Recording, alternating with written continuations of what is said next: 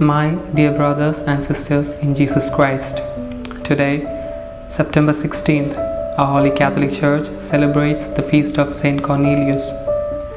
St. Cornelius was elected Pope in the year of our Lord 251 during the persecution of the Emperor Diocese. His first challenge, besides the ever-present threat of the Roman authorities, was to bring an end to the schism brought on by his rival, the first anti-pope Novatian. He convened a synod of bishops to confirm him as the rightful successor of Peter. The great controversy that arose as a result of the Decian persecution was whether or not the Church could pardon and receive back into the Church those who had apostatized in the face of martyrdom. Against both the bishops who argued that the Church could not welcome back apostates, and those who argued that they should be welcomed back but did not demand a heavy penance of the penitent.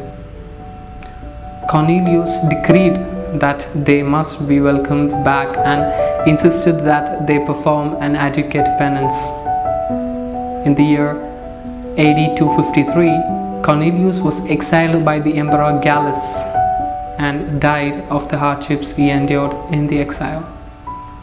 He is venerated as a martyr. Amen.